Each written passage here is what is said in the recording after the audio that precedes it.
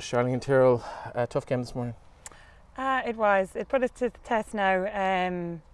You know, Dromahair came down from senior last year, so we always knew it was going to be a tough one, you know, but we're not out, you know. We have a semi-final now to look forward to, so the only way is up, I suppose, after today. Obviously, this year you're looking to maybe go one better than last year. Today, a little bit of a setback in that regard, but I suppose you always knew you were going to have to battle to win any championship in this county. What's the outlook now with the 2 games left and between you and that silverware? Well, look, we Mohill ladies are 12 years now without winning a championship, so we're a long time. You know, trying to win a cup. We won a league in between that, but that was a good few years ago.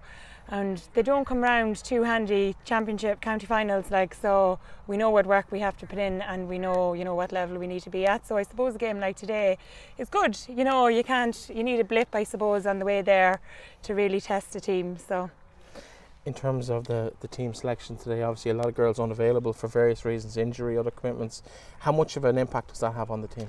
Look, we're very lucky this year. We're carrying a panel of 32 girls, you know, so we're lucky that we have the, you know, the standard of players on the sideline to call upon, who probably only lack a little bit of, you know, the game practice, really, you know, the competitive games when they come on. But I think, like, at the moment everyone's really fighting for their position, so games like today, you know, we're missing the likes of Dervla and Emma, you know, Kiva Cannon. It gives the girls on the bench an opportunity to come in and prove themselves as well. So, you know, we don't try and look at it as a negative point of view. We're just trying to take all the positives really out of it all. You know, every team I think at the minute suffering injuries, you know, with lockdown and everything.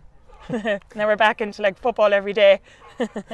In terms of modern sport, I suppose psychology comes into it as well. So how much will taking a defeat today against Dromahair, if you potentially meet them further down the line in a semi-final, or more likely possibly a final given how form has gone, is it an opportunity maybe for them to come in maybe a little bit lackadaisical into a final, or do you think it won't really matter when you get to that stage, if you get to that stage?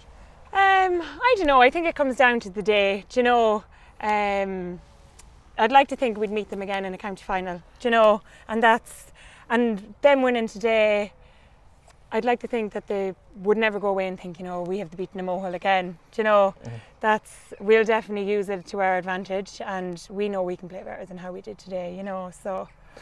You're a veteran in a couple of championship campaigns here in Mohill. What's it like playing home games for the first time, possibly in your career as a player in Mohill in the championship?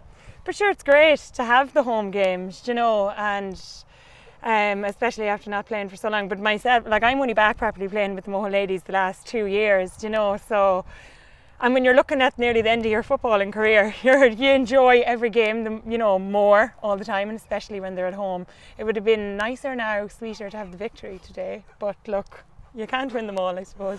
I was going to ask you how enjoyable today was, because on the scoreboard it didn't really look great. Oh Jesus, every time you look over, like, I think that's the most disappointing part for me. Like, I missed 2 points myself, you know, from right in front of the goals, and to look down, and we've had such high scoring games, to see 3 points on the board, it's a little bit unbelievable, you know.